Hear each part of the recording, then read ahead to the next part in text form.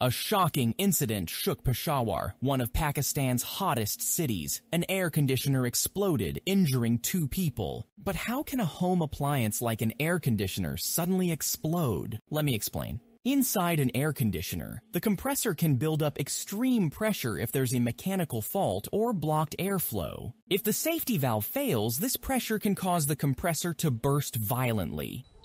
Modern air conditioners use propane and isobutene as refrigerants. They're eco-friendly, energy efficient, and offer excellent cooling. But they're also highly flammable. If these gases leak and meet a spark from a switch, wire, or lighter, the result can be an explosion. Stay safe. Get your air conditioner checked regularly and never ignore strange sounds or smells. Subscribe for more useful info like this.